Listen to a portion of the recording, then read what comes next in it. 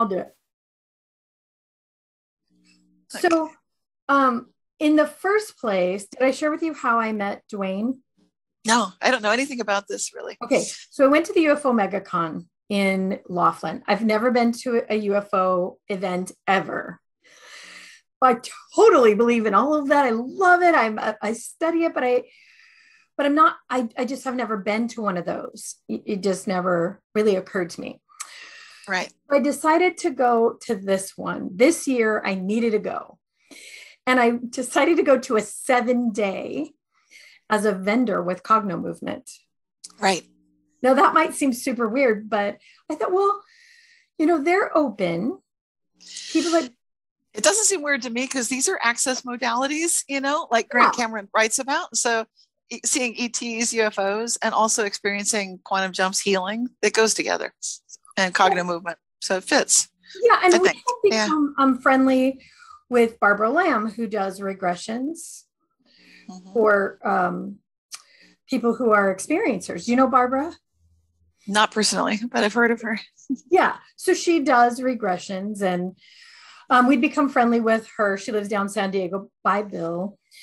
And I realized that there's a way to use Cognomovement to help experiencers who have a traumatic event. Good. So when we do, this work, the infinity work, we'll see where someone has a shaking in the eyes, or the eyes stick, or they don't want to go there, or whatever. Right. We'll often ask, okay, just see what's here. When is it? Where is it? Just a picture, a flash. Right. And then as you move it and you find different spots where you have that nystagmus or nystagmus, you'll find a memory that you didn't know was there. Now, what's that word you're using? The mysticness or nystagmus? Nystagmus. It's just the eye shaking, and it kind of gotcha. a lot of different things when the eyes glitch. Basically, we call it a glitch, but they kind of go. Brr. Yep.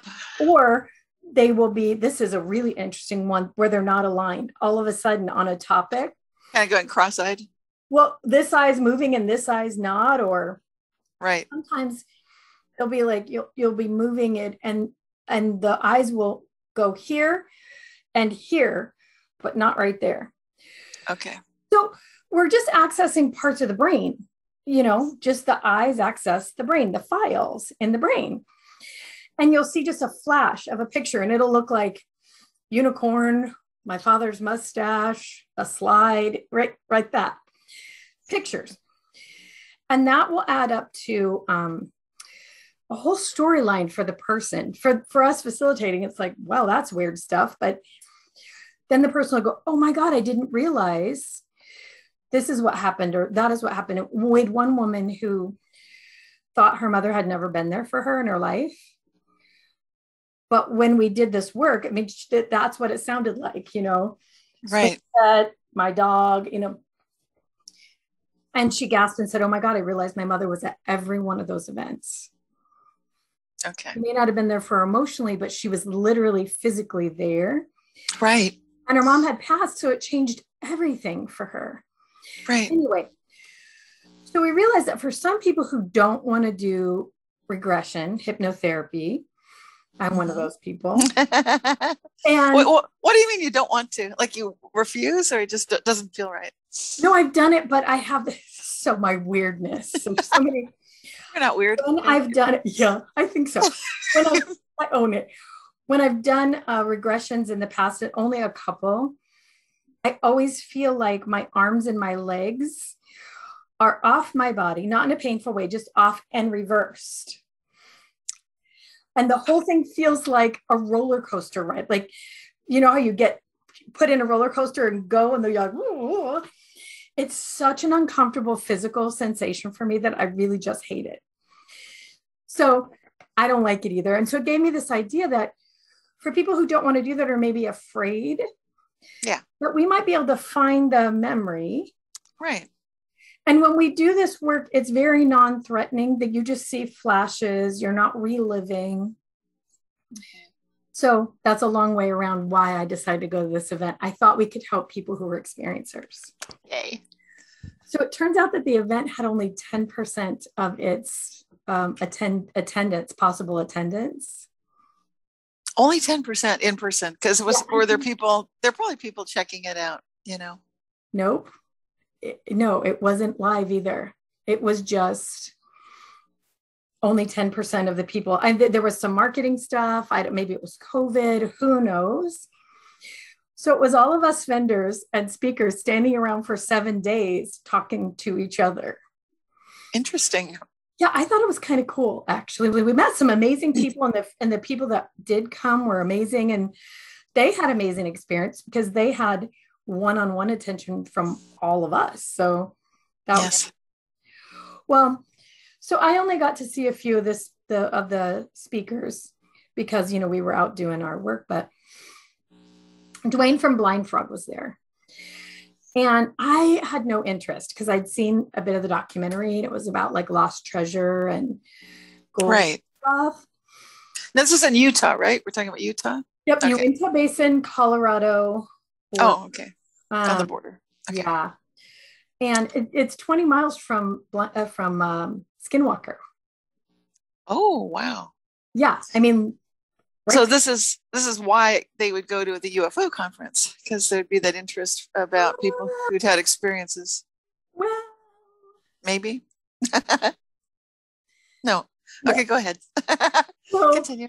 Okay, so this is it. I mean, that's why I like the fact that I told you I was totally skeptical of everything, but also I just didn't think I had any interest. And I've watched the Skinwalker one, and I'm like, okay, whatever.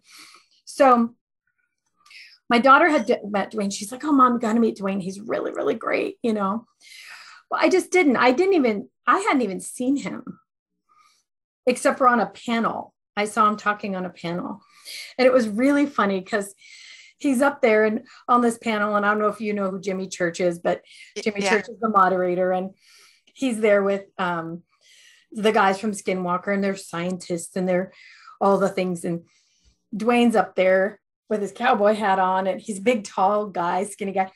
And he's got his knees apart, and he's got the chair leaned way back on the stage, everybody else is sitting very nice.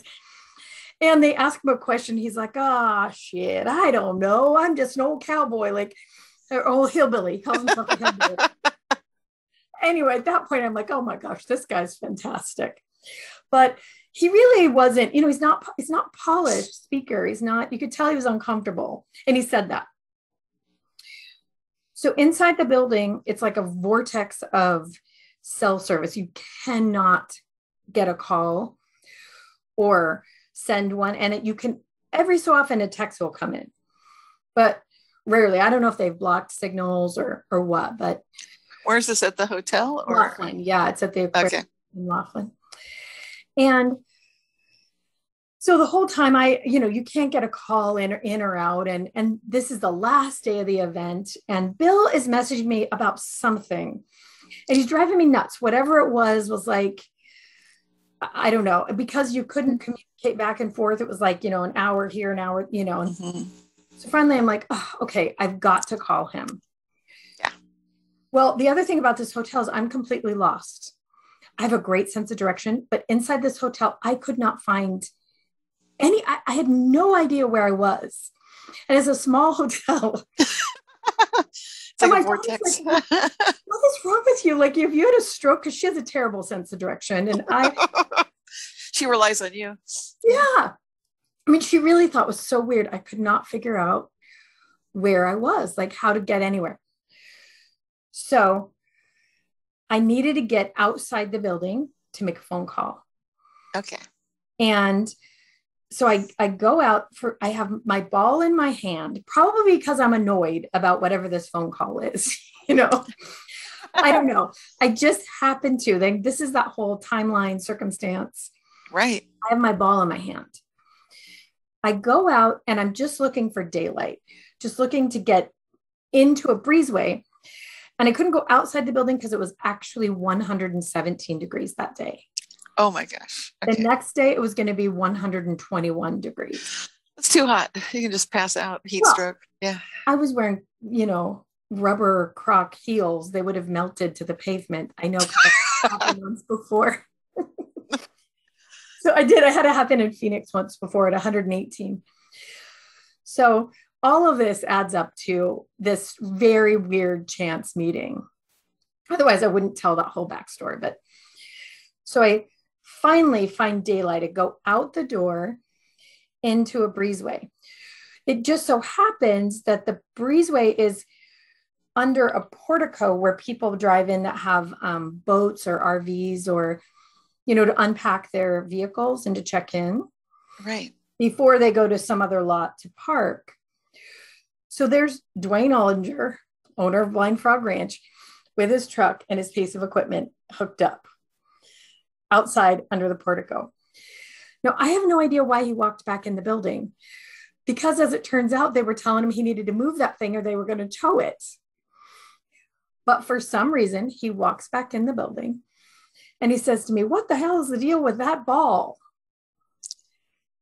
So I was talking to Bill, and here's the really funny and embarrassing part. I was talking to him with my phone in my bra.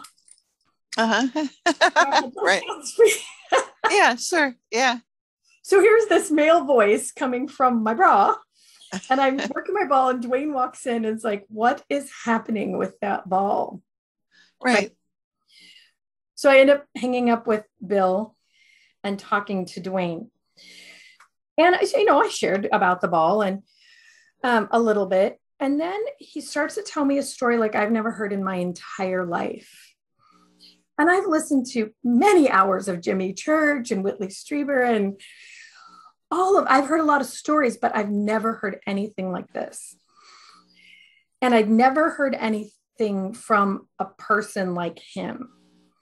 So like I said, so down to earth. Yeah. Wranglers, dirty cowboy boots, not dirty, but used. Yeah, practical.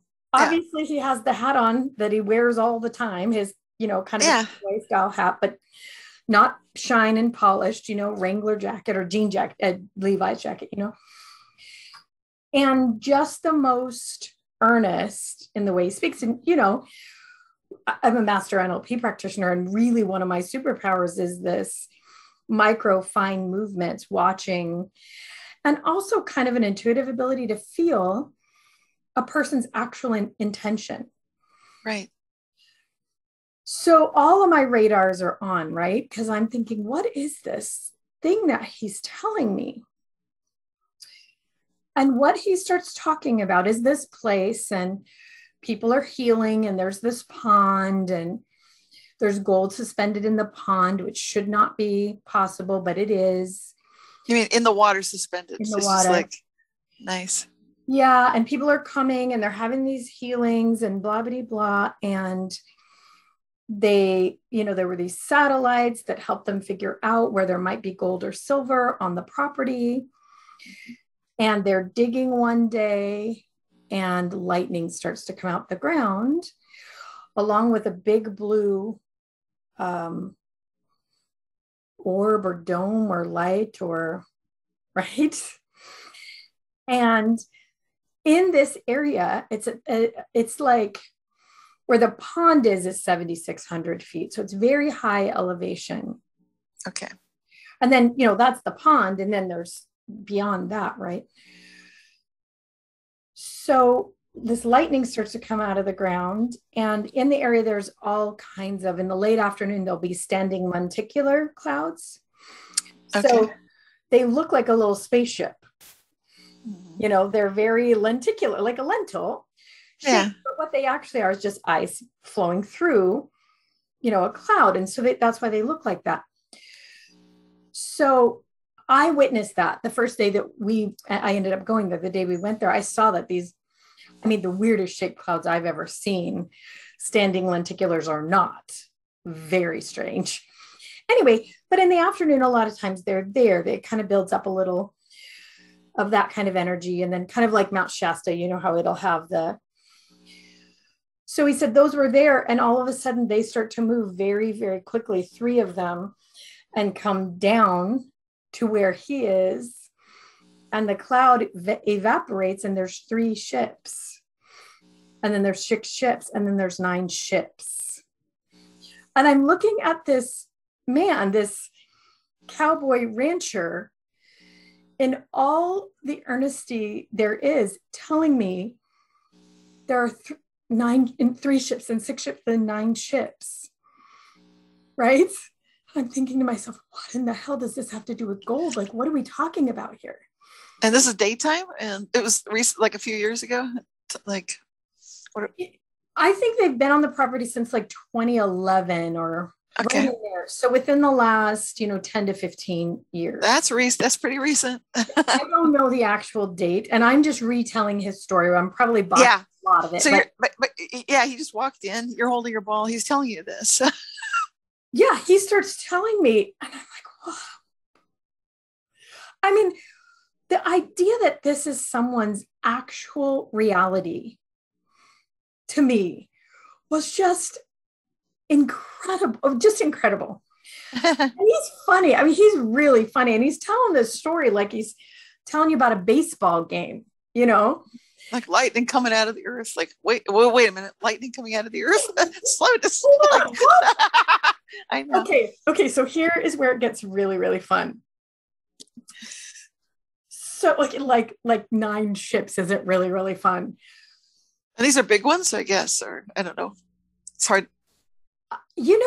I didn't really ask that, and I don't know. I mean, if you could see the area, 9 ships might be a lot if they were really big, but I don't really know. I guess I didn't ask that part. So anyway, so the ships come, and he says, so I'm there, and they contact me, and they say, we got to shut this down. You just alerted everyone in the universe of this particular location. And so he started to talk about this idea that this lightning in the blue was sending a signal literally through dimension.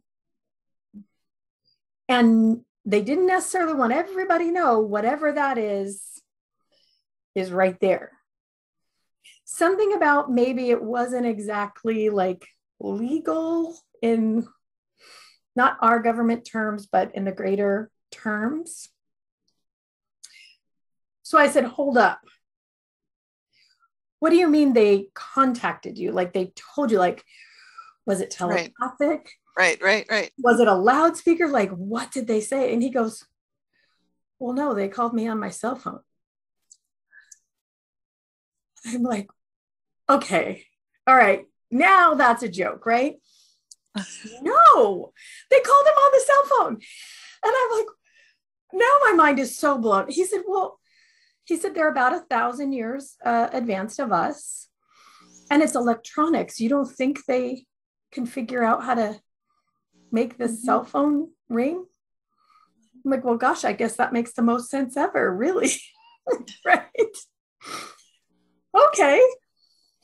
Well, he ended up having a relationship with actually a human general on this ship. And I don't know if maybe he knew this person before, but he was a retired general that became a liaison. And the group is called the Galactic Federation of Hinden, I believe. I may not have that exactly correct, but it's a group that is a protective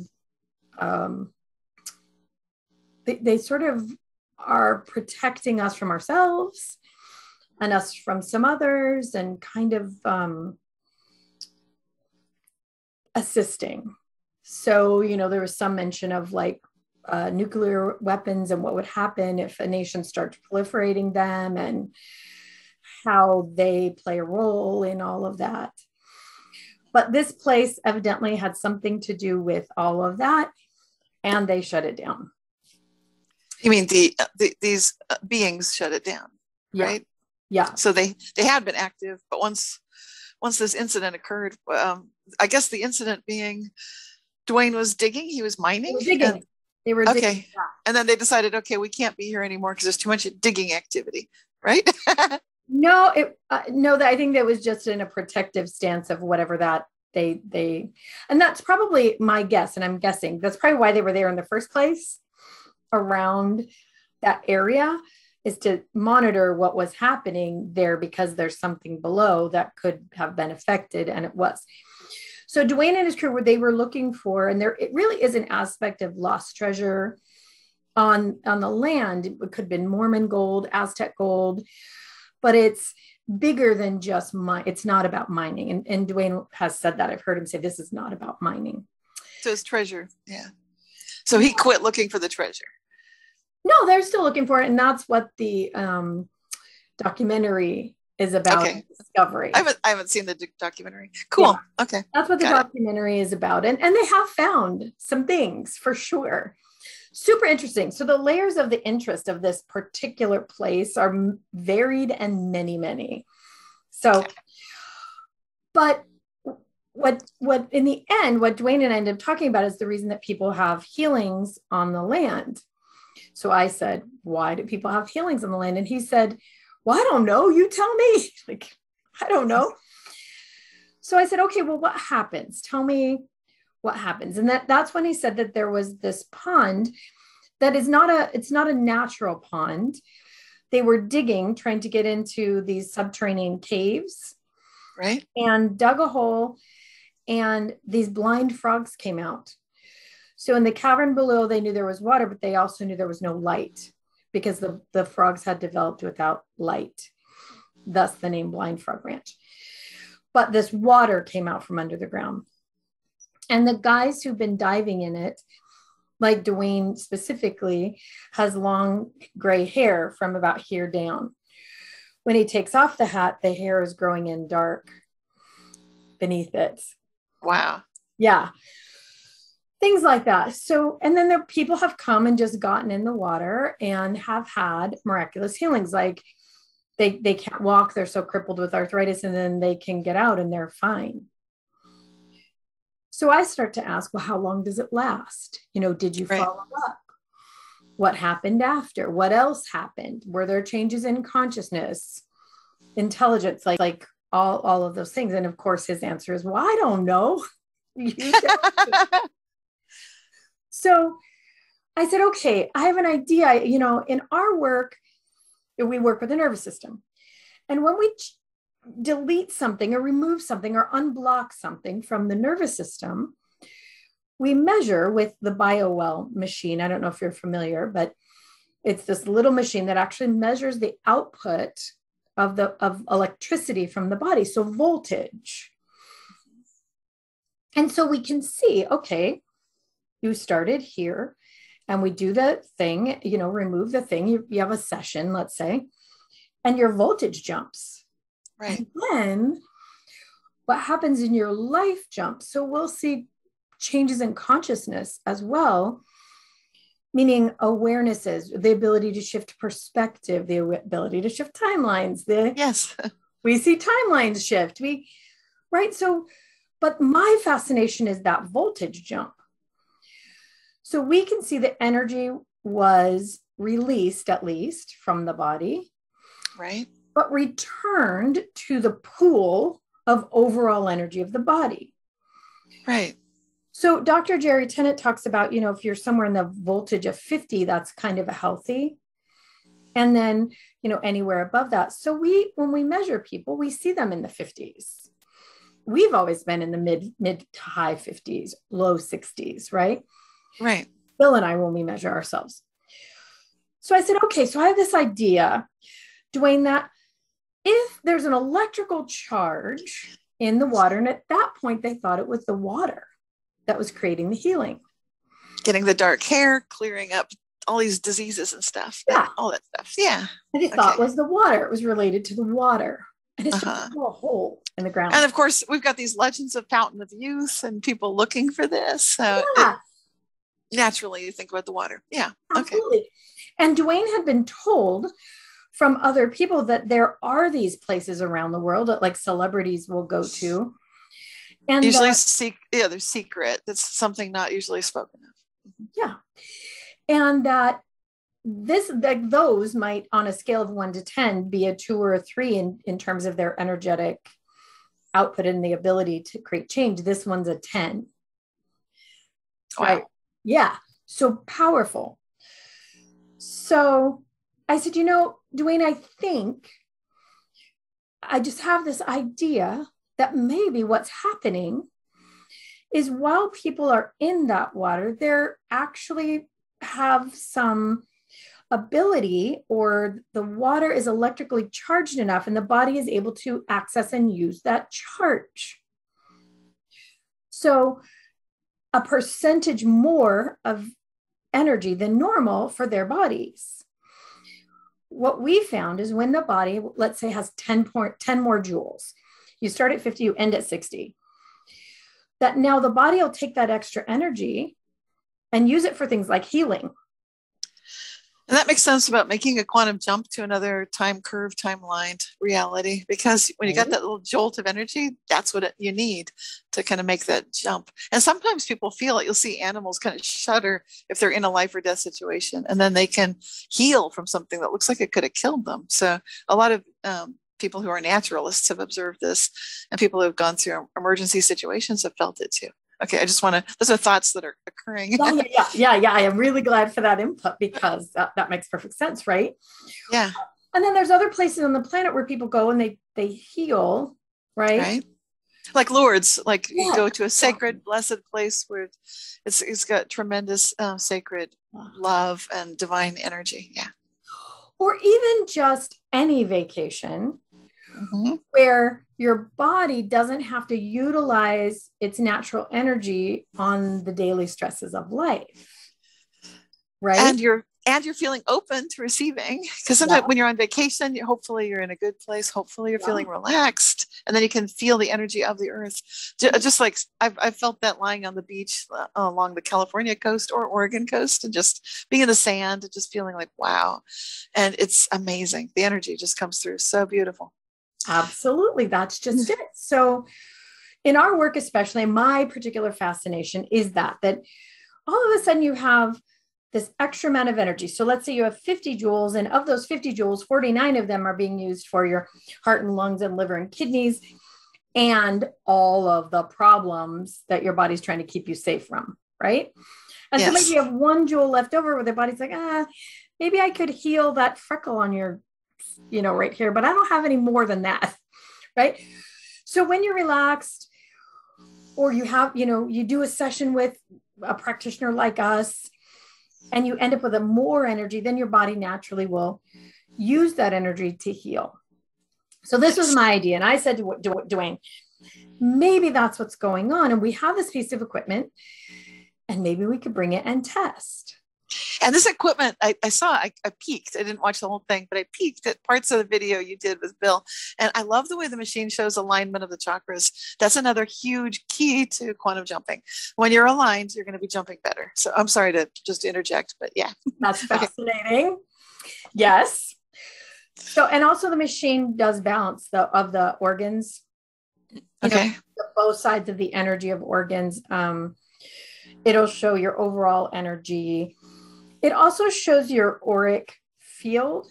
Good. It uses Kirlian photography. But what's interesting about that is you can see when these jumps of energy happen, not just an expansion of that field, because that would be one thing, right? Right. Okay, more energy. Right. But when, with a session with us, what we've seen is there might be a hole in that field. So in one case, there was a woman who'd fallen, broken her femur.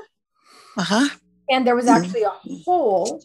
You could see there was no energy coming out of that part. Right. When the physiological, emotional problem of she was afraid of falling again because she'd been abused when she was healing. Right. Was mended. So 45 minutes later, that hole filled in completely. Right. Another person we saw that had a drug problem and was really in it. That auric field looked shattered, and there were big holes and spikes and pieces where there was nothing and pieces where there was a lot. So that field around is really indicative of what's going on in the health of the body. Right. And the amount of available energy. So it looks very thick and full and no holes and yeah, right. And so there's a lot to I do that when I work with clients. I don't have the machines, but I'm doing the same thing, just looking to see like, where's it's the same goal to get back to that pure energy flow. Because it seems like most of us have some kind of blockages, and they happen so easily. It doesn't require a huge trauma. Lots of little traumas can cause these blockages too. Yeah. I'm always saying that. It literally can be nothing. I think I know, like a paper cut or, like, or a misunderstanding of what you thought someone said and you took it really hard. Yeah. Or not even that. She looked up and saw her arch nemesis on the bus. Oh. And she believed at 10 years old. So it's all about brain development, physical development, right. Things, a mood and emotion in that particular moment. Right. She looks up, the girl gives her one of these. Yeah, just a look. Or not. She could have been constipated. We don't even know.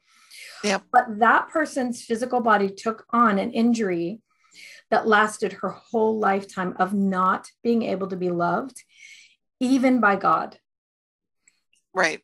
Wow. Well, sometimes these are echoes of the past. It's kind of like these are repeating patterns because that's what we're here to learn. And, hopefully we can learn through so that we can have a little bump on the road of life and feel like, I've learned that one. But if we haven't learned that one, then it's like, ooh, and that can get us. Yeah. Well, and also the whole setup of, what your age is, what your development is, what was happening in the moment. What did you eat that day? What did your mom just say to you? What was the weather like? And then that girl gives you the thing, and that means something to the nervous system, and it creates like a chink, like a chink, like a trauma, like a mark in the nervous system. And the body keeps running that because it wants to protect you from ever having that feeling again. And it gobbles up this massive amount of resource, of power, of energy, of those jewels. Right. And so in her case, we literally found it in the spot, like right here. She's like, oh, this girl. And she did that to me. And I felt it returned. The thing cleared. And she was, to this day, it was the most impactful moment in my practitionership. It literally looked like she lit from the inside. Yeah. And being able to see auric fields a little bit and feel them more myself, it was literally like a blast of power that little chink in her armor was pulled out. And she, for the first time in what she could remember in her whole life, felt what it would feel like to possibly be loved by even God. Amazing. But a non-moment in time, literally just a possible look can cause that. So I like to call those artifacts. It's like an archaeological dig, right? And you find a treasure that's beyond imagination, right? Just under the ground. Anyway, that's totally beside the point. What were we talking about? You were talking about this amazing energy and going to we need just that little bit of extra energy to just one jewel, and then you can clear something on the cheek. And this place, blind frog ranch, sorry, that's a tongue twister. There's something about it. You thought maybe it was the water, but now you're thinking there's something about the place. Yeah. Okay. So we didn't find that out till later. So, here's Dwayne telling me this whole story. The top of my head's blown off. I walk back to my daughter who's at our booth, and I look like, I'm shell shocked. I mean, I couldn't even talk. This story that he told, and they called him on the cell phone, and right.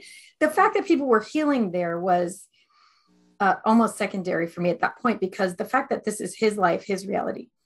Right. He also had, after this whole incident happened, his daughter was really, really sick. She had triglycerides in the 13,000s and, was dying in the hospital.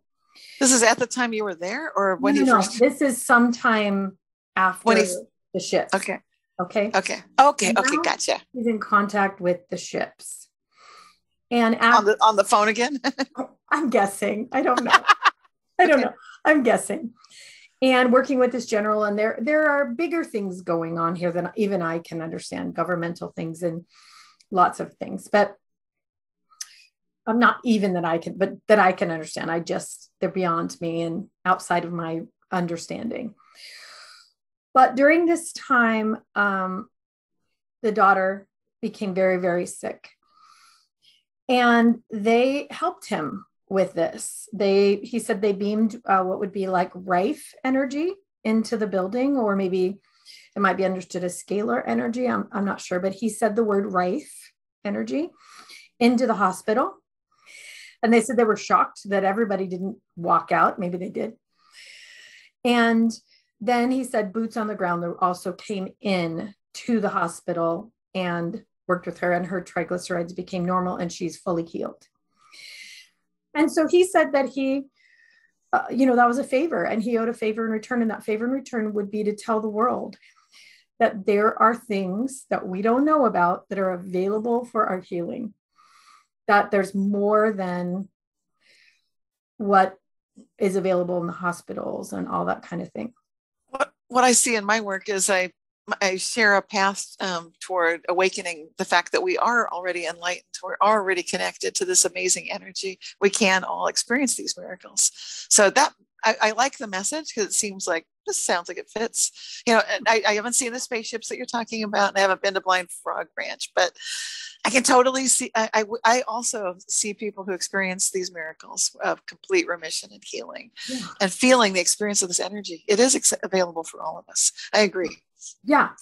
And that's what he wanted people to know. And they wanted people to know. And I don't know if it has to do with mechanics or things that they have available that we don't, or any of that, but they wanted people to know this is available and possible.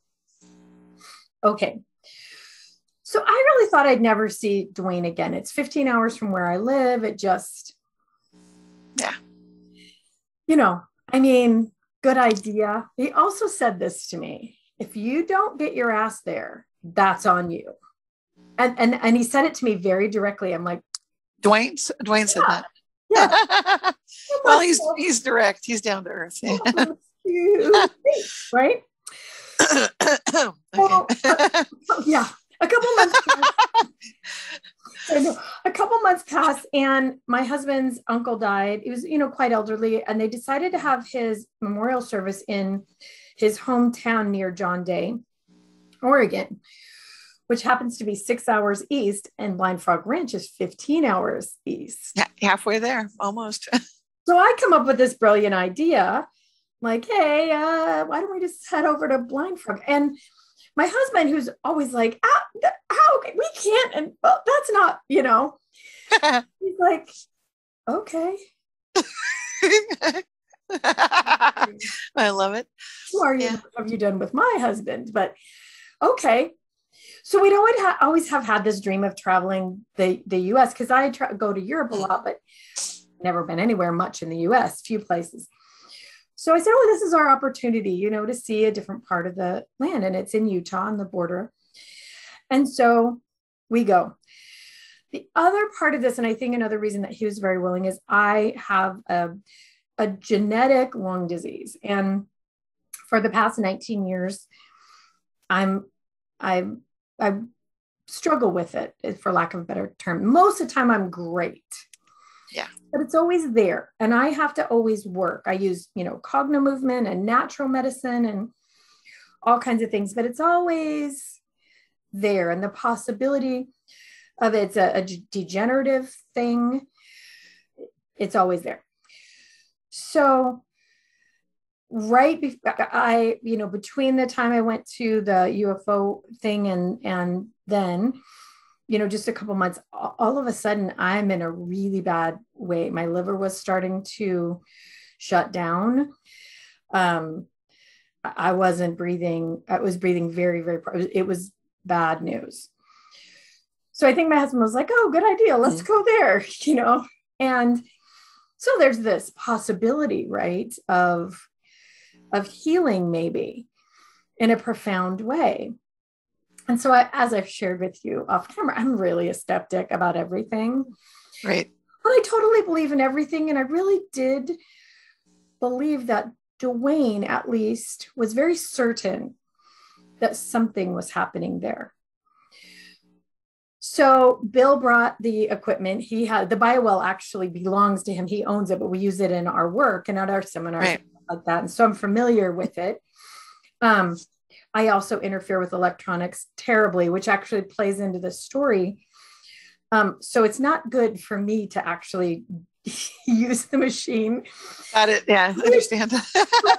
So, Bill has it. He flies in, which is very odd to me. The last minute, he just happened to be um, at the Gaia Studios, I think. Anyway, it doesn't matter, but he ended up coming too. Okay. And we're on this expedition and we're going to camp at Blind Frog Ranch. And there's nothing. There's a couple of porta potties there that are, I think the film crew has brought in for when they do the documentary. Right. But there's nothing. It's a hole in the ground. And so we go and we set up this experiment. Now they were putting together a store in Vernal. Vernal's really the closest town. It's about 40 minutes from Blind Frog. And they were setting up like an outpost for them and for the Bigfoot expedition. There's another Discovery Channel show called Expedition Bigfoot. I think that's what it's called. And they're there too. And so people can get information and they were going to set up tours. But at that time, it was just being put together. So we used that as a base and 13 people were there, including Dwayne's family, his grandkids and son and daughter-in-law, Charlie, who's on the show, Dwayne's girlfriend, myself, Bill, and another man who's just visiting the ranch, but who also does a lot of energy work and stuff like that, familiar with the whole thing. So my idea is we need to measure off the ranch. We need to know, is this about the zone? What's the difference? So these are people from 3 to 70. And we do these measurements, a base measurement. Well, the first thing we noticed was the measurements were in the high 60s right off the bat, which is higher than normal. Even before you'd really gotten onto the property. Even before, not crazy, but a little higher than normal. And if it had been one or two of us, that would have been interesting. But 13 over such a wide range. This is in Vernal. You're saying this is the camp. Vernal. Okay. With the lowest number being the 3-year-old at 55. That was the lowest number. Wow. We're talking about output of joules in joules. I think it's times 10,000 or something like that. But anyway, so we do that. Then we get up to Vernal and up to Blind Frog. And my idea was we need to measure before anybody touches feet in that water, which turned out to be really smart. And we only measured people who had never been there before. Okay. 4 of us.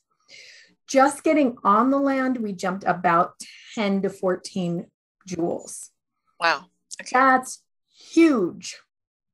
Huge. Right. You know, if your joules are 50, what is that? 20%. Right there, isn't it? Yeah, it's a huge amount. Yeah. I don't math that well, so. Well, it's a big increase. Yeah, so this big jump, right? So, that was interesting. Now we know, wait a minute, this isn't just water. This is land. This is the place. So we do that. The next, everybody gets in the water to varying degrees. So some people just put their feet in. Some people got all the way in like me. I got up to about here, right about here. My husband dove in. So different degrees and different times. I spent about 20 minutes.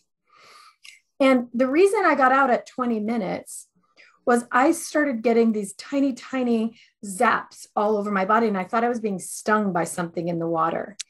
Oh my gosh. It hurt. It wasn't. And, yeah, and so the Dwayne's daughter-in-law says, oh, I think there's little bugs in the water. Ew. But, yeah.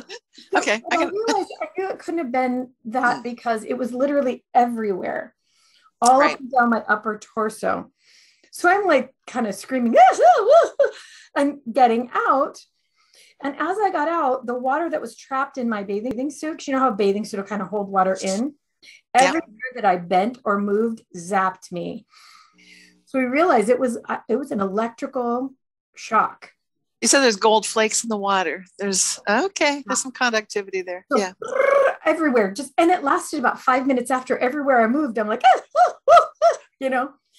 They all think I'm crazy because no one had ever reported this before. No one. Here's the other thing.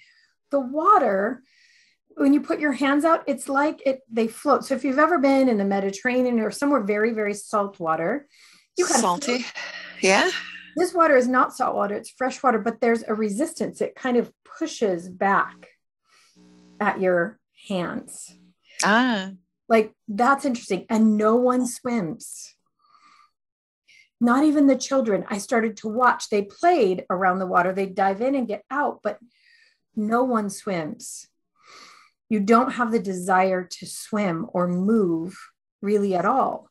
There's a state of water, there's solid, liquid, gaseous, and there's a fourth state of water, there's a YouTube video about it. A professor up in Washington State, he talks about it. He calls it easy water, where if you meditate, pray, or do other things to the water, and you'll find our body is made of easy water. So it's like, it's in that, this is our natural healing state.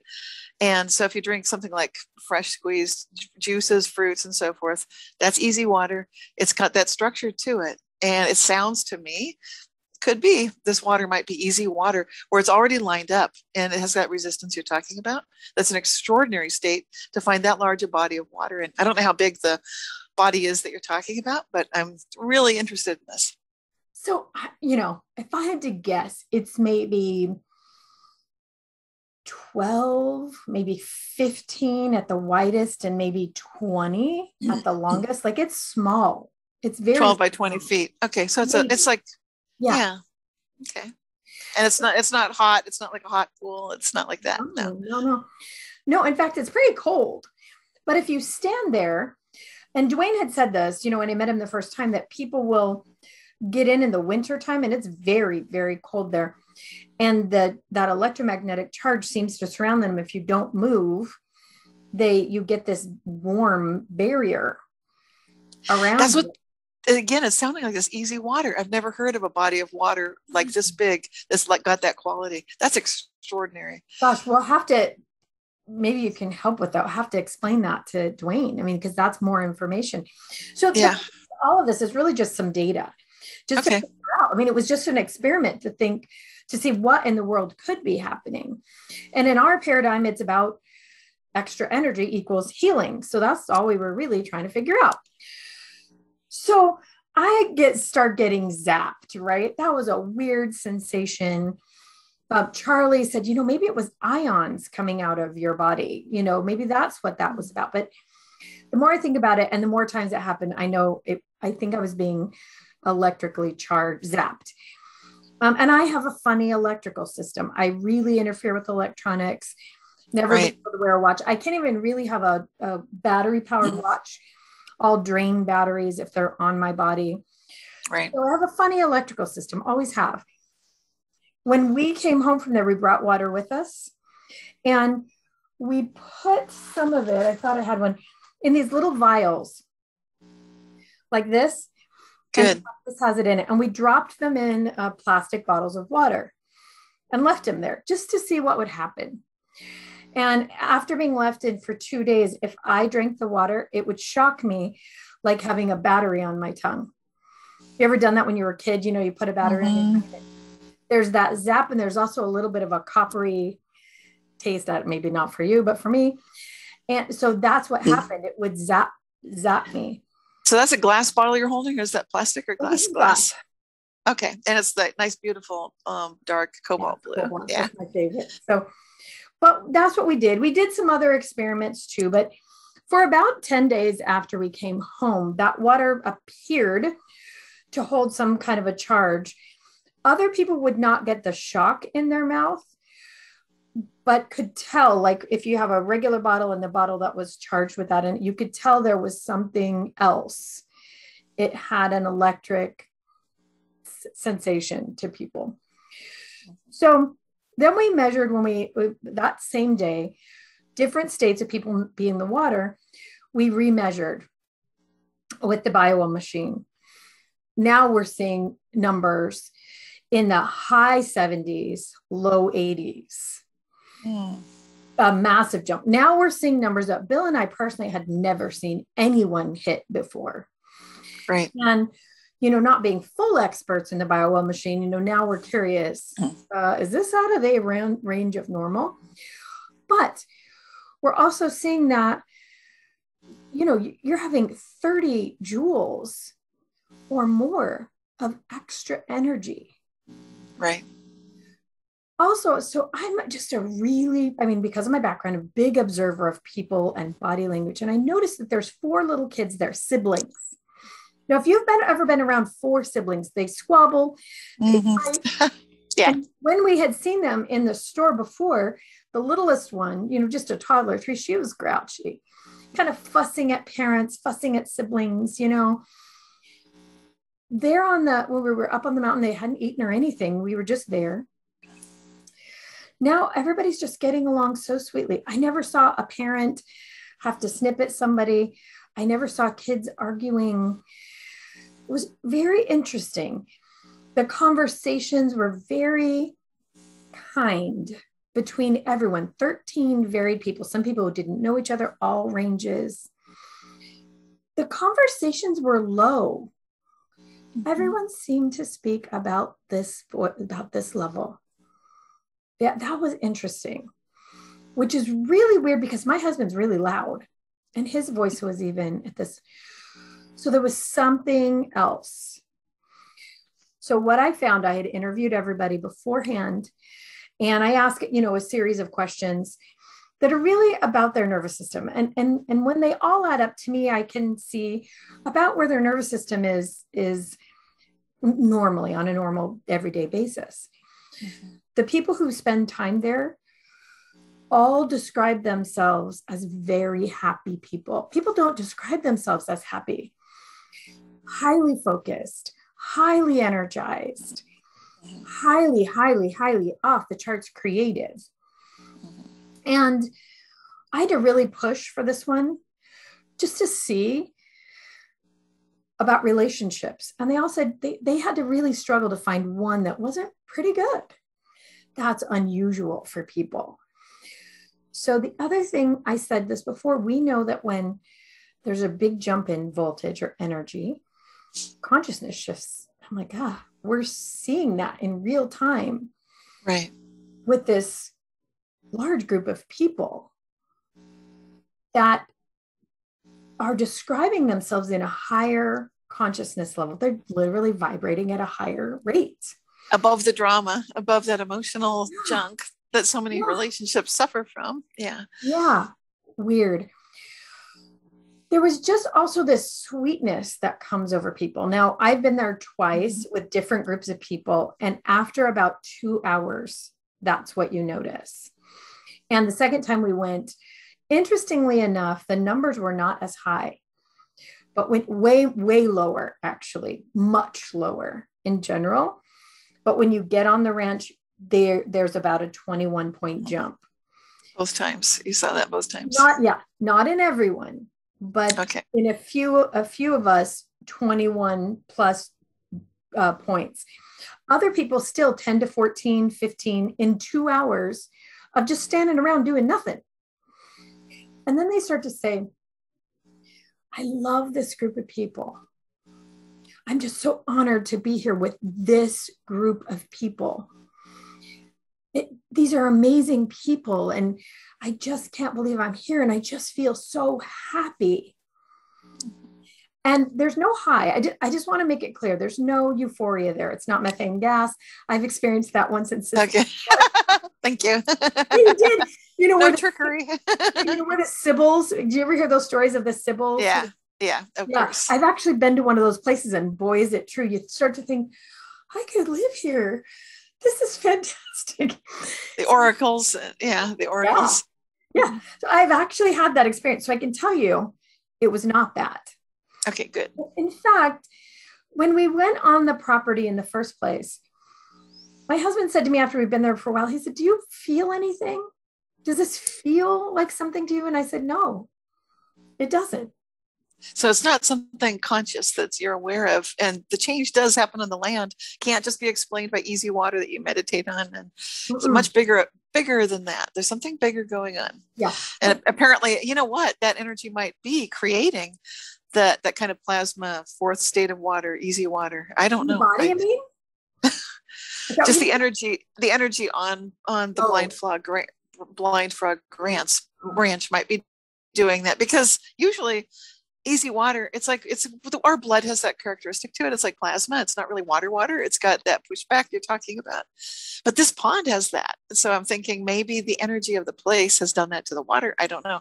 How did that water get in there? They didn't fill it. It came from below, from a natural. The caves are flooded underneath. Okay. And they believe they're intentionally flooded, by the way. Ah, interesting. Okay. Yeah. There's a lot more to that, though. There's just a lot more to that water and, government things and interference and, Okay. there's a lot to that specifically. But that's an interesting thing, because what we did this last time is we took 6 or 8 bottles of bottled water and just suspended them in the pond for 3 days. Okay. To see if we could charge the bottles of water. And it appeared that they did get charged. So that was interesting. Yeah. So it'd be interesting to see if they would charge not in the in the water, right? That would be a really interesting experience. So Bill actually took the water, and about 3 or 4 days after he got home, he just held it in one hand and measured himself and got about a 6 or 8 point jump at different times. So voltage changed, though there is something about the water, and maybe you're right that it's just that water is charged because of the land. It could be, which is amazing right there. That's amazing. Right? Yeah. So I told you this, I'd be jumping all over in this story because there's so many things. So I really wanted to stay the night there because I'm thinking, I want to see these ships and I want to see if they call me on my cell phone, right? So we stayed the night, and about 9 o'clock, we were all going to stay up and sky watch. And all 3 of it was me, my husband, and Bill. All of a sudden, we became so tired. This feeling of, I just need to close my eyes. I just can't stay up any longer, which was odd as well. We all went to bed, and our tent is open at the top for sky watching. So I'm laying there and I'm trying to get my eyes open. Maybe I'll see something. And all of a sudden, above my head in the sky, I saw, you know what a spade looks like, right? An upside down heart. Uh-huh. I saw a flash. It was instantaneous. That was like 4 spades like this, with an empty space in the middle, and went pew, pew. And I thought, was that I really thought it was maybe a shooting star, but they don't look like that. And I realized, you've got your dots of stars, and this would have been massive over those stars. So that's all I saw. But it was really impressive and interesting. I've never seen anything like it before, and obviously never after. Oh, that's cool. We did see that. Did anyone else, just you saw it, or anyone else? I was the only one with my eyes open to see it, and it was directly above the tent where I was looking, not over here, not over there, but right there. Like it saw you. It knew you were there. Like, here I am. Maybe I'd like to think that, right? So that happened. The next morning, we got up very early. We measured again. And my numbers were in 86, I think. Bill was 90 or 91. Scott my husband was at 80. Like, these are numbers you never see. And when we did ask, there's a gal named Tiffany Barsati, and she's one of the world experts in trainers in the bio machine. It sounded like she had seen one other place where they got those numbers, and it was this very specific place in India. Yeah, I was going to ask about that, if anyone had ever seen anything like this. Yeah, so she's been doing that. Her doctoral thesis is on that. She's been going around the world measuring these places, and it sounded like, and this is third-hand information, Bill spoke with her, I didn't, but there's a spot where there's a rock, not a zone, but a rock in India, that if you touch it, and she said she saw measurements of in that range. Okay. So these numbers are extraordinary, extraordinary, extra normal numbers. Mm-hmm. Now imagine if normally you're at 50, 55, and now you're at 90. I think some things are going to change. Yes. However, your body utilizes that energy to the best of its ability to make the changes it can while you're in that energy. Right. So when we went off the mountain, we measured again. Right. And we were back down in the 67s, which was still high. Still high. You had to benefit. You don't have that energy. Now, here's something very interesting. At Blind Frog and Skinwalker, which is very close. At Skinwalker, people end up with radiation burns. Oh, on the brain. that's not good. Things that happen there that people see and all of that are negative in nature. Right. Lots of things have been seen at Blind Frog. Creatures of all kinds, other experiences. Most of them are quite positive in nature. There was one Dwayne told me about that was really weird and off, but it wasn't necessarily negative, just odd. Okay. So in general, they seem to be more positive. So it appears that the energy that is being emitted, now we've probably forgotten by now, lightning came out of the ground there and a blue orb. And wait, how big was that? Did he describe the size of the blue orb and the lightning? No, he said it was huge up out of the ground, but the place big as a bus, bigger than a, like an airplane or car. I don't know if he told me that. Okay. It sounded big, right? Okay. But if you can see the place, it's not huge. I mean, maybe this whole area that he's talking about is also a place where they were digging, clearly. And I don't know, maybe it's 50 feet around, maybe less than that, maybe 30. It's not huge. So something the size of a car or around that size might have been who knows? We're just guessing. Yeah, like that. And he said also that they have seen craft come down to that place, almost look like they go in and come back out. So they suspect maybe it's a fueling station, a charging station. Energy, right? But the energy there seems to be very bioavailable to bodies. Mm-hmm. Bodies like it. So when we measured, the BioWell machine can also show you where energy is going in the body. Right. Like where energy is moving. And in my case, it was off the charts, lungs and liver. Nice. Right where you needed it. Right. So is the energy intelligent or is the body intelligent in using the energy that way? Maybe both. So we saw that. You can kind of see everybody has their general ailments, the thing that generally is wrong with their body. And with that, you could see that was where the energy was going for everybody. Nice. So I told you that I arrived there in this really bad state. Right. And over the days I was there, it got a little better and a little better, but no miracle cure. This is the first time you were there? First time I was there. But on the way home, I mean, let's say I went in a 10 out of a 10 problem state. Maybe I was down to a 3 out of a 10 in problem state, right? Good. That's very good. Not so bad, right? I'll take it. But not a miracle cure. Then our drive home was 15 hours. About 5 hours in, all of a sudden, I don't even realize it, but I'm breathing normally. Like normally, 19 years ago, right? Right. Normally. And my husband is looking at me like, am I dead? Because he's used to hearing me breathe. Mm-hmm. Normal.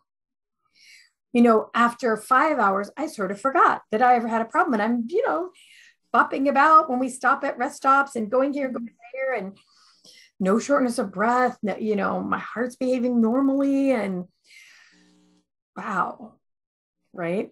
So this might be way too much information, but a huge mass actually moved out of the back of my sinus. And for a minute, it blocked my airway. That's how big it was. Whoa. And it had been an issue for a while. And it moved. It was gone. But when I got back to my hometown, I could feel the shift in energy. I could feel that symptoms start to creep back, maybe 25%, but still. Mm-hmm. So my theory, and I'm no scientist, not even a doctor, play one on TV, any of that, is that the body is utilizing the energy that it has available to create the healing that it can. Yes. If I stayed there a month, is it possible that my body would reconstruct itself? Maybe. Who knows? Good. It sounds like it's going the right direction. Maybe, but what it showed me was the possibility that my body can behave absolutely normally. Right. Without any symptomology, which means that's possible. It's in your range. It's brought it within reach. Yeah. So it's in your grasp. You can within get the realm of all things possible. It's possible. So I wanted to share with you specifically a couple of odd timeline things that happened. Okay. One, we were in a cargo trailer doing this measurement with a generator because there's nothing up there. We got the generator plugged into the machine. Nothing's up there. Now, you were talking about special metal. Yes. Right? With what did you call those? Meteorite. Oh, tinctures. Yeah, the tinctures, they contain several, it's a fusion of many different special metals. It's very sacred, and part of it is meteorite. Okay. Celestial metal. Okay. So evidently, you've heard of the Philosopher's Stone and alchemy and all of that. So evidently, in certain spots, energy spots around the world, any dirt can be turned into metal. And this particular kind of metal, I don't remember the name, what they called it, actually is found in Rome now from ancient Roman times. So it's not copper or gold or anything, but it's what do you call it? Is an alloy, or it's an amalgamation of all these. Mm-hmm. Okay. So there is this strange blue dirt that happens on the land there. That's a whole nother part of the story. When they dug in this place where the lightning came out, the dirt was blue. So they used a crucible, and they showed this on the documentary. And they heated it up to that about 1800 degrees, and the dirt turned to metal. Now, Dwayne said that people have since then brought dirt from all over the world, including a bag of sand from the Grange, and they heat it up. When they're over that zone where the lightning came out, it turns to metal. Wow. And they wear these metal medallions around their necks. The people that live there, or that they don't live there, but that are Dwayne and the crew wear them. They hold special properties. Well, they had made one that's about this big, a pyramid about that big. And they covered it in crystals that came from another property in New Mexico that are also charged in that zone. So you've got this thing. And that's sitting on the table next to me because Dwayne wanted to measure to see if the energy looked different. Right. And it didn't. Yeah. It really didn't. But it was sitting there. You've got this thing, right? That's stored over that energy spot. So I'm there and I'm very distracted because I'm doing the thing with the machine and I have a problem with the computers and the thing. So I'm really trying and stay grounded. If you're grounded, it helps. Yeah. And the people are coming and they're putting their fingers in and people are chatting and talking and somebody's back was out and I'm kind of guiding them through a little Cognos. You can imagine I'm all over the place. So Dwayne's girlfriend, her name is Mary Lee, and she's this lovely, lovely Texan woman. And she's standing there and two of Dwayne's other family members, and we're all kind of chatting. At this point, this is the second time I'm there. It's in the evening. People are drinking beers and stuff, which they're not supposed to do when you're testing energy because it really does affect the machine. Yeah. They're having a great time, right? And we'd done our initial testing. And so everybody's, you can imagine, here's this hole in this cargo trailer and I'm in the dark, doing the thing. And they're all standing out and around. And Mary Lee leans in and says to me, "Hey, Liz, did Dwayne tell you that he's going to take you this evening to see the blue orbs where they come out of the ground?" They're still doing that occasionally. Oh, wow. Well, sometimes. Hold on now. So here's where the reality shift comes. So I'm like, no, he didn't tell me that. Do not withhold information. We're joking. And I go back to chatting. When I think about it, I realize that no one else reacted to that comment. No one said anything. Right. But at the time, there was so much commotion, I didn't think about it. Right. So probably an hour and a half passes and I'm doing all the things. And finally I come out of the hole and I say to Mary Lee, I said, "Mary Lee, what were you talking about, Dwayne?" And I realized that she said, "Dwayne's going to show you." Right. I heard that. I'm, with neuro-linguistic programming, I'm hearing how things are said and all of that. So I said to her, "What were you talking about?" Because My understanding is the orbs aren't coming out of the ground all the time. Yeah, And this is new information. On command. I hooked right onto that too. Like this is an ongoing thing. Yeah, I latched right onto that. Woo. Yeah. Right. I mean, right. Obviously. Yeah. Well, that's interesting. And she said, I never said that. I'm like, Mary Lee, do not, like, don't tease me like that. Like, she's like, I never said that. And also, that's not how that works. Yeah, that's totally a very clear example of a reality shift. I've got examples like that in my book, Reality Shifts. Not about spaceships or orbs coming out of the earth, but same exact idea. Side by side with my daughter, we're at Disneyland, and she told me, I heard, Mom, I have to use the bathroom. And then I said, so I start looking for bathrooms, which was no easy feat back then, and found one. I said, okay, I found one. And she said, what are you talking about? But she did need to use the bathroom. She said, I never said anything. So yeah, this does happen. It's an ongoing, it's very much part of the reality shift phenomenon. So very cool. And you're more likely to get reality shifts when your energy is running higher. So yeah. So I know she was telling me the truth. I know she wasn't teasing me, and I could see all over her that in her reality that had not happened. So I kind of let it go. I didn't think much more about it. But that night, it was in the evening, everybody was there having a great time. All of a sudden, my body went into what we call neurological overload in my work.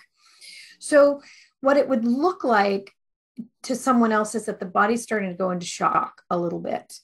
Right. Kind of get a bit of cold sweat. You know, there's a jittery or a shakiness in the body. The mind starts to not quite be online. Right. So in our work, we know we've done our job when that happens, because the nervous system has let go of something and needs to reset. So we have tools that we very quickly reset the nervous system. But I just started to not feel well, and I recognized it as neurological overload, and we left. So in the second trip when we were there, when we were on our way there, we were going for a very specific reason. Mm-hmm. And everything was lined up for that reason, and it created urgency for getting there. We needed to be there because things were happening that we needed to be present for. We were right. At our work. It was pretty exciting. And I'm like, this is exciting. Is this really happening? Because it actually meant for me that I was like 1 degree away from like a lifetime goal. It wasn't quite it, but it was very adjacent. And I'm like, oh my God, this is amazing. Like, so cool. We get there, and all of a sudden the timeline went, phew, everything went into chaos. And we could see that in the numbers recorded on the machine. None of that lined up. None of it happened. In fact, things went so sideways and so was so chaotic that it was actually almost the opposite. Right. Very weird. Mm-hmm. And so, you know, when I got home, I started to think about the strange timeline jumps. We met a man at an event there who actually is studying the whole basin. They're putting sensors on people and on places. And then I think there's some satellite component as well. I don't know who's paying for this, but it's a big study where people will have this paranormal phenomenon. Right. They'll see ghosts, they hear noise, lights. Everybody's seen a UFO, like everybody, that's common. Mm-hmm. So when somebody will report that they've had a phenomenon, the sensors will also sense whatever else is going on. Okay. And they can see it move through the basin like a wave. And Dwayne said to me, when we noticed that the numbers were very low, like 42 is where we measured, Dwayne and my husband and myself. Right. I tend to measure much higher than that. Dwayne measures much higher than that. My husband, we've never measured that much, but much lower than the time before. We've never been in the 40s. Right. Ever. That's low. I mean, you're in a health crisis at that point. That was on the land, on Blind Frog Ranch. That's weird. It was weird. Also, the first time we went, it was a full moon. The next time we went, it was a new moon.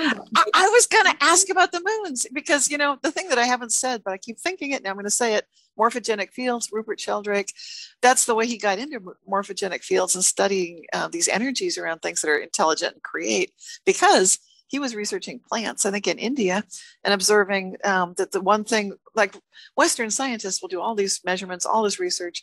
Do they pay attention to the cycles of the moon? Largely no, but that's everything to the plant life. Okay, so yeah. I was gonna ask you, like, are you paying attention to the lunar cycles? Okay, cool. Yeah, because it was so noticeable the first time. Oh my gosh, it's a full moon and we're here and we're having this amazing experience.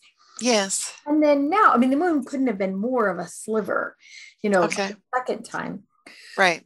The energy was low, but like I said, within a very short time, boom, we jumped up 21 points, 20 points, 18 points. So, right? So how long was that for that low energy period? It was a short moment, or? You know, I don't know. I can't say that because we just measured one time.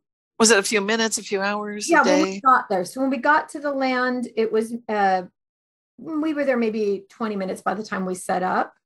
Okay. So that first reading in 20 minutes was low. That was the 40s. Yeah. We'd measured the night before as well. Some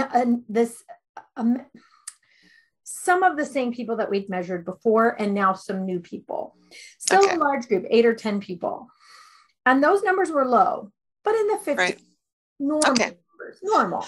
And then you said when they came back up, was that days later, hours later? No, an hour. Minute. Okay. So it's just like this weird time at the beginning, but then it didn't last. Small blip. Yes and no. So we were in the 40s. Now remember, before we ended in the 90s. Yes. The highest, that was before. But in this moment, that we jumped 20 points, but we still only ended up in the mid 60s, which is high for normal, but not compared. Yeah. So we never ended up measuring above that, you know, high 60s for that particular trip. But what was interesting, you know, we're just measuring bodies and the electricity of the land through the bodies, but you could see it. Everything was chaos. Things fell apart. It was very chaotic. Yes. But when the people were on the land, the group, within an hour, 90 minutes of being there, people were having a great time. They were sharing, like I said, the one person was like, I just feel so happy and honored to be here. And this is incredible. And I just feel so happy. Right. So the effect of the land was still there. Now, I did get in the pond. And I did get the electrical charge that I got the last time, the zap, but very, very little. Pop, pop, pop, pop here and there, not everywhere. Just a little, very little. Still nobody else did, but I did. I could feel it, but just a little. And only after being in about 20 minutes. So Dwayne said it actually proved something that he'd been told back to the general, back to the, you know, the Federation, that the energy is always there, but it fluctuates. Right. Fluctuates. He didn't know why or how or what. So a couple of things, the moon cycle, that's one, that's a possibility, but also a different group of people were there. Right. As well. So that could have something to do with it. There was an event happening in the town. Right. There was a little bit of chaos, and not bad chaos, but their store was opening and the tours were going to happen. Right. People were going to start coming on the land in larger groups. So we don't know. We don't know how that fits in. And also there's the larger Uinta Basin that is considered a cursed land by the Zuni and the Hopi people. So I mean, there's all of that. When you say cursed, what do you mean by, because when you talk about a curse, you talk about the Hopi and the Zuni, you know, I don't usually hear those words associated with their language. So it's interesting. I think that's maybe not the correct word. It's just the word that I've heard. So Because the word skinwalker came from them. In the area around this, and also in the ranches and farms in the there's a little bit of Wyoming there. There's Colorado. Right. Other people have experienced very similar things that have been experienced on Skinwalker Ranch, which tend to be slightly negative in nature. So cryptids tend to be there that are described by the Zuni Hopi as skinwalkers. So a negative thing. Bigfoot has been seen there. Things that look like werewolves have been seen there. There's lots of reports. So I met a woman who also grew up on a Colorado ranch in the area, same area, where these black boxes show up. They're just a black box. They look physical, and beings come out of them. So some people report actually touching them and being, blown backwards by the energy or getting radiation burns, things like that. So all kinds of phenomenon of every kind, ghosts, everything. But they don't tend to sound really positive. But at Blind Frog, they are. So what's that phenomenon? Who knows? I'll share another strange reality shift that started to happen to me during that time. Yes. So another one was I would see written words. Okay. So one of them, for example, was pecan pralines. Right? Pecan pralines. My husband and I are looking at snacks, we're getting ready to get back on the road and go. And I said, the pralines right there. And I'm looking at them, seeing the word praline, double checking because this had happened to me before. So I'm like, he's like, honey, I'm sorry, I just don't see pralines. I'm like, it's right there. The minute I touched it, it said pecan pieces. Right. Yeah, I've seen stuff like that happen real time too. Yeah. Where I'm actually touching or holding something. And I've heard of other people having reports. My daughter once mentioned she'd been to a bookstore, gathered a whole stack of books that she really loved. She thought, I want to read these. These are interesting. Got to the checkout counter, and she looked at the titles, and none of them, she was so freaked out. None of them were anything she would want to read, nor were they what she had picked out. Yeah. And she was so shocked. She just left the store. Like, yeah, it's weird when that happens. Yeah, we were going to interview a gal who's Turkish, and she has an unusual name. It's Esra. That's what it is now. So they sent me the book. I was in contact with her publicist. Mm-hmm. I had seen her name written many times, 20 times. It's like Ezra, but with an S. Yeah. We get the book, and it was EZRA, right? EZRA. No. And I'm thinking that's interesting. And then the title of the book is Money. I got to look because I'll get it wrong. Money does grow on trees, but it was Money really does grow on trees. So it used to be a different title and a different author. In my reality, in their reality, no, it's never been that. And of course. It's like the Bernstein Bears. Yeah. Exactly, but I would have said, it's just me. I just put that in there. But I'm telling you, I saw it no less than 20 times. Right. But the day we were on the interview, she kept telling me I was spelling her name wrong, and I couldn't figure out what she was talking about. Right. And, it was a Z, an S instead of a Z. And I'm like, am I really losing my mind? But that particular thing during that month period where we were back and forth from Utah happened again and again, where I couldn't trust myself to see what I was actually reading. Yeah. Signs and books and all of that. I get those all the time. And I'm sure it's because I mostly work with clients on directly connecting to divine source. And that's that flow. That's that gush of energy. And I'm in it all the time. So I'm constantly experiencing it. So I'm like a huge frequent experiencer, but I also get why people tell me, Cynthia, I can't believe that. Or I get comments on my YouTube videos like this. If they're polite, I'll keep the comment.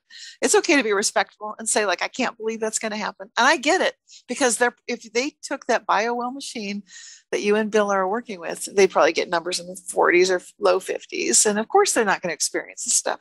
Of course they're not. Well, so that's why, I mean, I think that's why I met Dwayne in such that a weird way. You know, if not, you know, if Bill hadn't been bugging me about whatever he was bugging me about, and I, you know, texting me about whatever, and if I hadn't been sort of lost and had no idea where I was, and because I would have chosen, there's a Colorado River there, I would have chosen to go out and sit and look at the beautiful river, not this portico with, you know, people. Right. So all these little why in the world? So I went to this UFO MegaCon, certain I was going to meet someone. Now I thought it was a radio show host that would have been very good for our business. That if we had, you know, I did meet that person, became quite friendly with them. But immediately I realized, oh, nope, that's not it. And the last day I'm thinking, well, I don't know why I'm here. Right. What did I come here for? I had met some interesting people, but nothing impactful. Why am I here? I knew I was here for something. And then, you know, walk out that door, happen to have my ball in my hand with the thing in my bra. And, you know, here walks in Dwayne with this amazing story. And if he hadn't told me all of the things, right, I think I would have thought, you know, right? Right. I'm like you. We've experienced these things. We've have somebody measuring in those lower numbers and jump 10 points during a session. Yes. Walk out the door and their life is literally different. Like their spouse calls, right. You know, relationships are healed. I mean, you know, somebody calls and wants to buy their house, like right now, instantly change. Right. And we've seen it, and it appears, because again, I'm not a scientist, but it appears that jump in energy is at least the catalyst that makes that possible. Another explanation in my mind would be that, you know, the blinders are off. Right. Perception has changed so greatly that maybe that situation has always been that situation. And now you can see it. All the what I notice is that all the realities are there. And so, but it's different energy levels and alignments of our own energy. It's like, we are the key. We are the code. We can awaken to this alignment that's within. That's what I love about your work with. And I tell so many people about Cognomovement constantly. Like, if I tell them, if you want to train in a protocol, you want to learn something, a tool set. Yeah, this is something you can do. Because my thing is working mostly with people one-on-one, and really for them to feel the faith and the connection that's possible. Usually they can't get that unless they're with someone who has it. So then I can be the guide, and then they learn to kind of lock in there, and then to keep that alignment. That's the other trick. And that's why Cognomovement tools like that are so important, because if you when you do fall off balance, then you can get the chaos we're describing. It's the low energy also. When you combine that with lack of alignment, oh my gosh. I mean, in my mind, especially, that those patterns that are running, like the girl giving you the shoulder, that huge program that's gobbling energy is the way I see it. It's utilizing a lot of those jewels to run that particular nervous system program. The minute that no longer is running, that energy's back, and now it's like being at blind frog for at least for a while.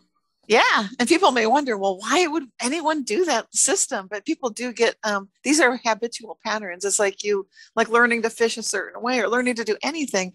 We learn it from our parents. You know, people know that their thoughts about money come often from early childhood and so forth. These patterns are also kind of locked in early, but they can be cleared.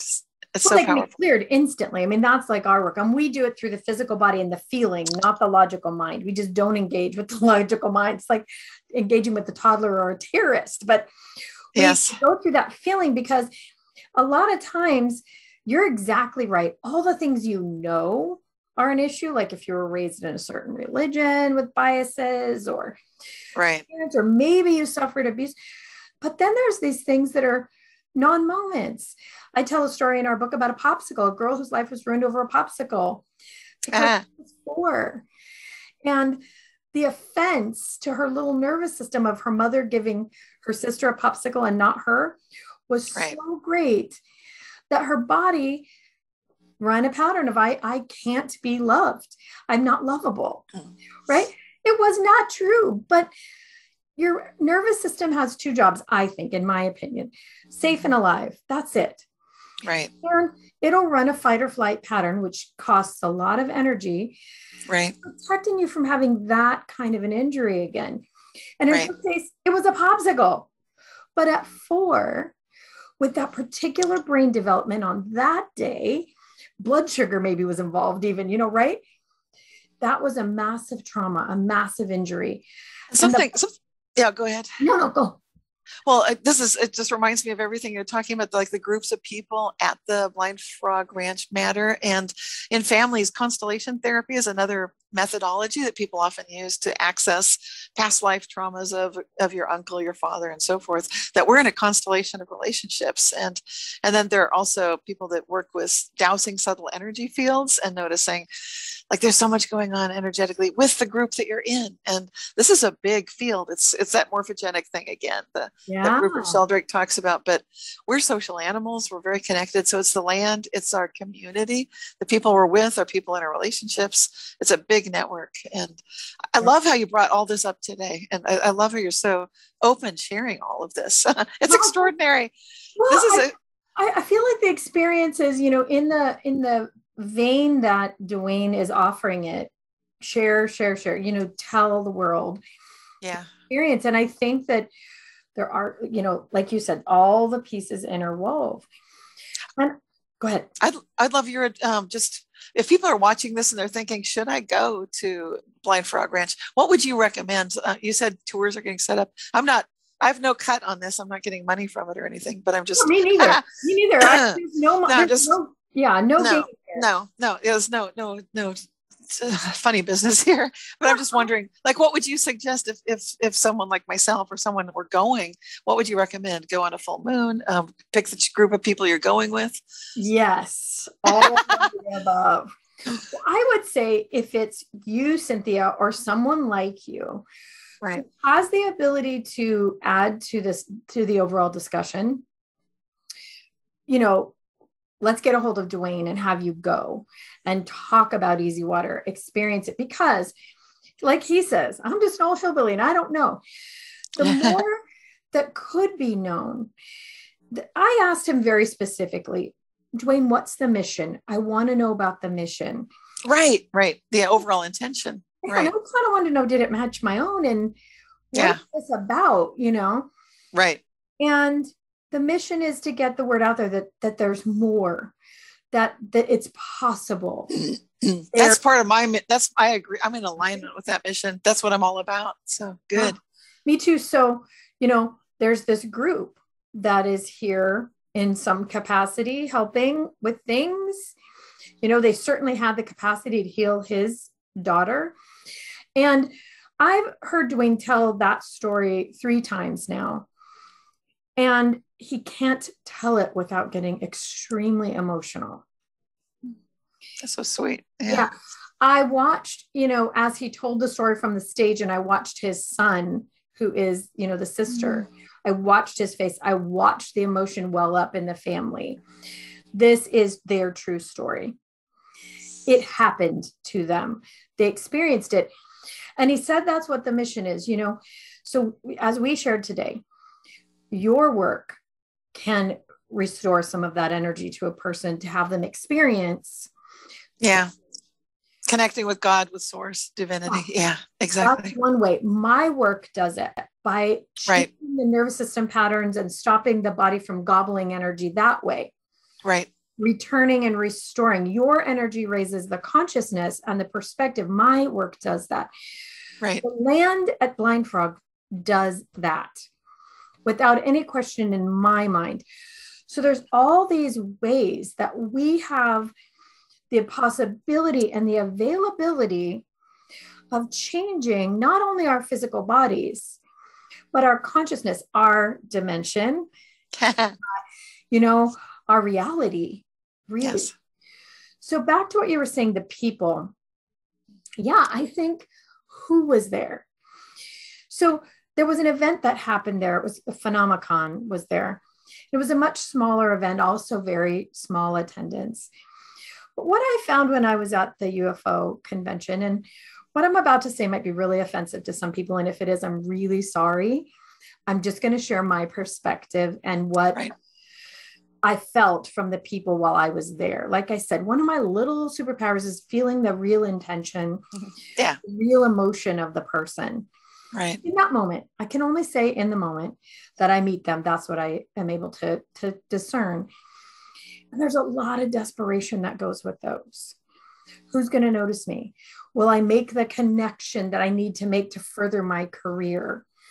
There was a very important person at that event who went completely unnoticed by the event coordinator, was disrespected. Wow. There's a lot of moving parts. So that was what it felt like. You could see it. You could feel the moving parts of that bit of desperation.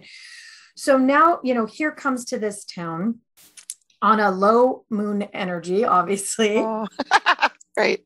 That it was the first time they did it. The people who were it were trying. It was the city council, I think, the city put it on, trying to bring energy and high hopes. And then speakers, vying for time and attention and people. And so there was that.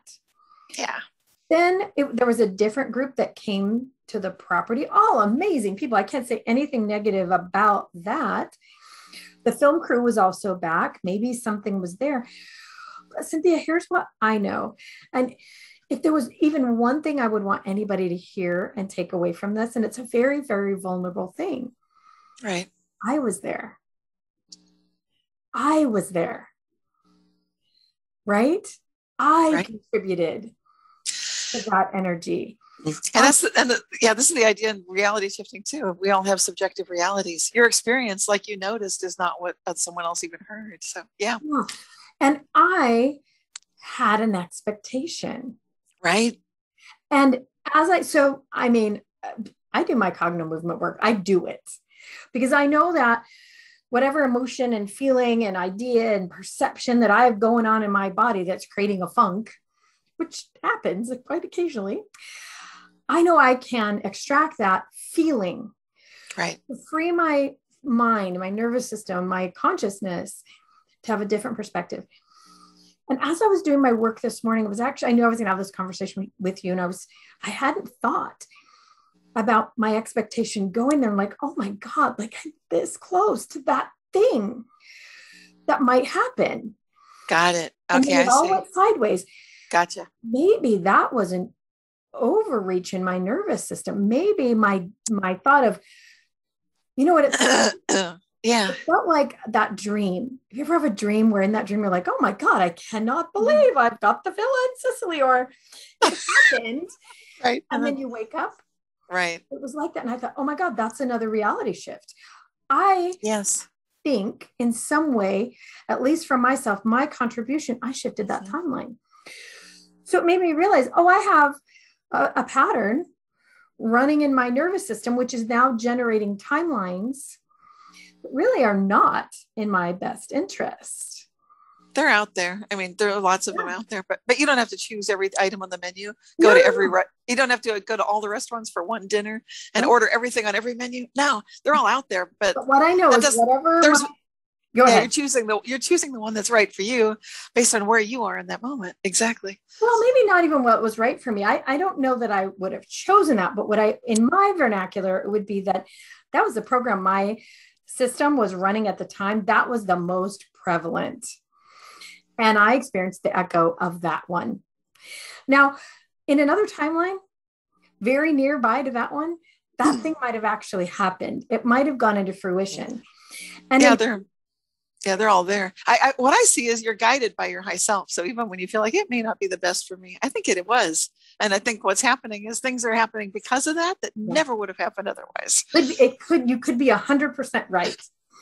However, what I do know is that I can go back in, which I plan to do today, and I'll experience it the way I might have chosen for it to happen, just to feel it, just to see what it feels like to have that timeline, and which is possible to do. Now, will it change anything? It may or may not, but I think it will maybe alter my feeling about that moment in time. Because it was disappointing. It was a disappointment. And yet there was so much data. There was so much information. Like you said, there's so much that came out of it. It allowed for filming to stop so we could be on the land longer. Yeah. We had to quit. An event happened that otherwise we wouldn't have been able to have access. Yes. That second time, right? Right. I would never have experienced that reality shift. Exactly. I still don't know what that is about, but there's a gift in this that may be invisible to you currently. I know you're going to find that gift. I know it's there. It's there, and you can do it maybe through the process you're describing. Going back and getting into a different feeling state could bring it. Then it could reveal it. Then you'd be like, "Oh, Cynthia, you're right. Oh my God," because I have a feeling there's something right there in the experience, but it's hidden. It's invisible, and it's kind of like "Hello, can you see me, Liz? I'm here, Liz." Well, and I also think as teachers, I don't know, maybe you've experienced this, maybe you haven't, that we will experience these things because we will also work to find our way out of them. That's right. Or around them, all of it. Through them. And then we will teach that. Exactly. So I'm aware of that. I don't think I always love it. But But I love that about you. I love your vulnerability. I love your openness. I love you've got this pure heart that just shines through. Oh, thank you so much. I love that too. That's what it feels like. It feels like you always get Cynthia, the authentic version. I love that. Yeah. Well, this has been so lovely. Thank you for sharing it and recording it. This is awesome because I think there are going to be a lot of people. I keep getting this flash of My Dinner with Andre. Yeah, have you ever seen that movie? It's hilarious. Wallace Shawn is describing, he's having his dinner. I forget which one's Andre, but he's got this, it's just a great movie. I don't want to spoil it. Andre? My Dinner with Andre. And it's just funny because you have to keep in mind the time frame when this film came out. It was decades ago. And so he's describing things like, I've been on this spiritual journey and then this happened and that happened. And he's got this very straight-laced friend who's just sort of like, and we've all, I think people watching this are going to relate because either they're the ones who are having those amazing experiences and then they try to tell their family, coworkers, and their friends are like, what are you talking about? Blind frog, what? Oh, I know. I know. Lightning coming out of the earth, what? I know. And as I hear myself telling Dwayne's story about the phone call, you can see people like, okay, the cell phone, really? I know there's going to be some point where they're like, I can't go there. And, I have to say, the fact that Dwayne was willing to share his story with me. I'm a virtual stranger in a portico with a ball and a bra and a phone in her bra. And he needs to move his vehicle or else, that's so funny. And telling him, you got to move your vehicle. Sure, I will. And then he went right back into the story. It was important for him to share with me that story in that moment. And I think what it taught me is, again and again, I know this, but I have to be reminded, follow what feels like the right thing to do. Just go. And like you're saying, like the fact that my experience wasn't the way I thought I wanted it to be, there's a reason in the higher interest. Yes. That it worked out that way to guide me to where I went next. Because the fact that Bill and I and my husband, I think he was in very important part of this, we went and did this research and then put out the video that we did. It'll spur someone else's imagination and idea. And just like yours, maybe it's easy water. To me, that sounds like something, I don't know anything about that, but you do. Yeah. And you'll get an opportunity and it will blossom from there. It feels important, at least in my paradigm, to share it and to see what happens next. Sounds beautiful. I love it. I just love it. Thank you for sharing all of it. And I'm not an easy water expert either by any means. I just know that when you charge it up and you put the intention and you bring an order to the water. So it becomes that fourth state of water. It's not frozen. It moves like a plasma. But it's like it's been magnetized or something. I can imagine you getting shocks from swimming in something like that, but I've never heard of so much that you can swim in it. So if this is what it is, it's probably happened from the energy, but I don't know, of the land. And how does that happen? I mean, wow. So something amazing is happening. Can it be tested? Do you know that? Can you test to see if it's Tiki water? Yeah. You can type, you can just do a check on YouTube or let me know, maybe, I should put these links in when we get this up on YouTube. We'll have a link to the Easy Water video by the professor who's talking about it at the university. And it's kind of, you might fall asleep to it because it's very technical, but it's cool. So nerds will love it. And then a link to the video that you did with Bill, which I now need to watch in its entirety. But I wanted to talk to you first and really hear like what prompted you to go to Blind Frog Ranch in the first place. And then they can go and see the measurements and everything. And that's so cool. Yeah, it's really actually impressive. I mean, like you said, it might be a little boring to go through, but on the video, if anybody's interested in watching it, we actually go through mine, Bill's, and Dwayne's BioWell readings. And we actually show mine and Bill's from years past to show where the normals are. Right. Now, he and I do tend to measure a little higher. But even so, but it's nothing like Blind Frog Ranch. No. I mean, we will sometimes be about 10 points higher, but keep in mind that we're constantly doing cognomovement work where we're freeing up more and more of our energy. That's the point. Right. So it's just as an artifact of the work that we do that we will measure a little bit higher. But even so, we still are in the norm for most people. Right. And these numbers I call it extra normal. I mean, they are incredible. And at least in my mind, it proves out what we think, what we suppose, that the extra amount of energy, the body just uses it to heal. And it matches. I've experienced it too with the spiritual approach. That's why I do it that way, because it just opens it all up, and then suddenly, boo, no blockages, and miracles happen. But miracles happen. Yeah, but it requires to me, it requires having that integrity and really being clear with what you're envisioning for yourself and others is of your heart, and it's what you truly need. And if you don't have that, of course, So. Well, and I want to say this too, because I shared with you that I'm a complete skeptic about everything, and I believe in everything as well.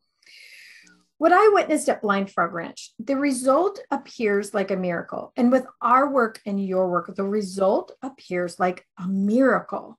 Right. However, it's very explainable. Right. The body uses energy to run. It needs a certain amount of energy to heal, to think, to make a quantum jump. It requires that energy. Yes. And to jump consciousness, which I think yes. Yes. We find, like, we have a seminar, it's 3 days, called Cogno Conscious. It's so hard. When I put it on the schedule, I hate myself for putting it on the schedule because it's so hard, even as a facilitator. But we're doing the Cogno work for 3 full days straight using the Hawkins scale. At the end of it, people leave and will all of a sudden have a new psychic ability that they didn't have before. Right. They will all of a sudden activate healing ability. Right. Things that you might put in the realm of woo-woo. But to me, it's actually just the function of having that extra available horsepower, electricity. Yes.